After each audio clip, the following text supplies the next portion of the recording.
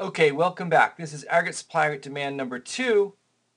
And now we're going to work with the aggregate supply line. Now the aggregate supply line is where your different professors will teach this different ways.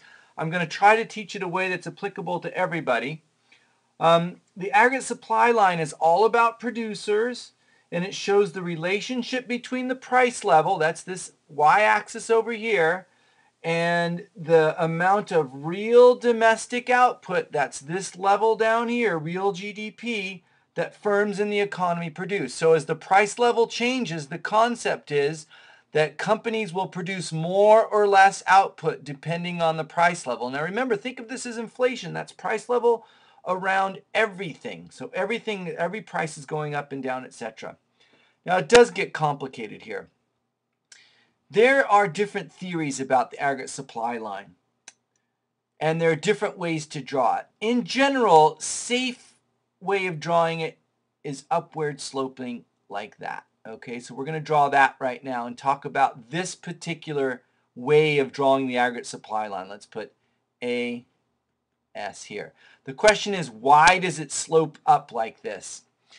And, you know, there's no easy way around it, I'm afraid. But the concept is that as price levels go up, some things change and some things don't. So, for example, as the price level goes up, I can sell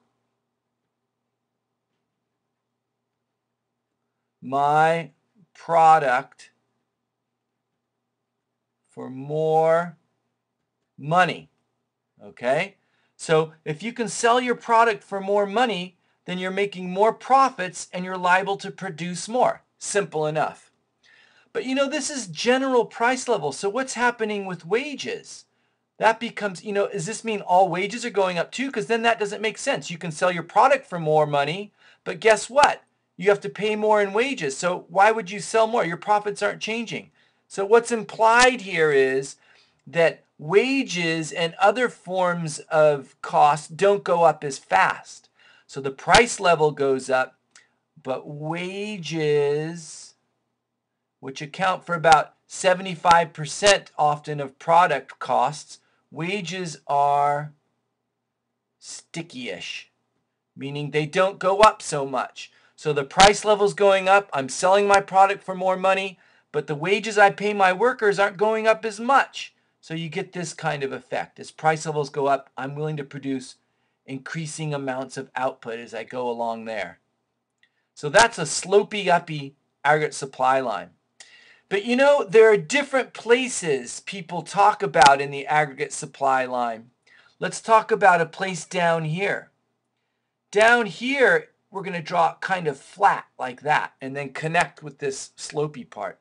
Down here is a special moment. This is a kind of super short run supply line. What's happening there? What's going to happen there is wages don't move at all. It's kind of a contractual agreement period where you sign up for a company and say, I will earn this amount in the next year, and no matter what happens. So this is kind of representing a place where costs are stable or don't change at all. It also represents a place where there's high unemployment. Look, here's full employment way out here. Back down here, there's lots of unemployment. Let's put lots of unemployment, right? And so as prices would go up or down, you just go outside your office and grab somebody who's unemployed. You don't have to pay him more. It's very cheap to hire workers over here. So if prices go up a little bit, you're going to make a lot of profit, you're going to produce a lot, and your wages are going to stay the same. So you get a kind of flattish part down here. Okay, let's go ahead and look at one more part that we can talk about, and that's over here as we approach full employment. Let's draw a part here. Whoop, we're going to go straight up. And the reason why we go straight up here is because this is a place where we're getting our limitations here. Look, let's put a dash line down to this. We're limited to how much we can produce. We can only produce so much as determined by the number of people in society. And what's happening here? When you go outside your door to hire somebody, there aren't anybody out there. There's no unemployment. And people are demanding higher wages. As a matter of fact, some people call this kind of the long run. this straight up and down part, the long run supply line. Some of your textbook will draw a straight line all the way down, so it'd be just like a straight line like that and call it the long run aggregate supply line. Because that means wages are already flexible. They're very flexible. So that what's going to happen is if you get an increase in your product price, you have an equivalent increase in wages and resource costs. So your profits don't go up at all. So as price levels go up, you don't really produce any more. And that there's this natural full employment output level that's going to happen. And as price levels change, what's going to happen? Output's not going to change much at all. So in the long run, prices are completely flexible. And you get this kind of shape, straight up and down, curvy, and then flat.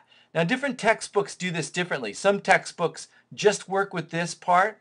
Some textbooks will put the long run straight up and down and put an X here, meaning a demand and an aggregate supply in the short run. When we go forward, we're going to kind of draw this pink part and use that because all textbooks use that part. And we'll talk about the long run as well. But for now, this is the way it's shaped and the reason why it's shaped. It's not easy, is it? Now this line can shift to the right and to the left as well. And let's just quickly talk about that. And when we talk about this shifting line, the aggregate supply line, there's particular reasons why it's shifting to the left and to the right. And it kind of shifts in a funny way. But first of all, if wages change, if there's a significant increase in input prices, things become less profitable and it shifts to the left. So we'll put wages here, or domestic resource prices. So if domestic resource prices increase, it shifts to the left. If domestic resource prices decrease, it shifts to the right.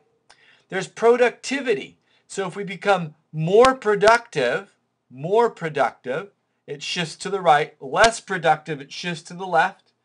And you can have an increase in business taxes, which makes things less profitable, and it shifts to the left.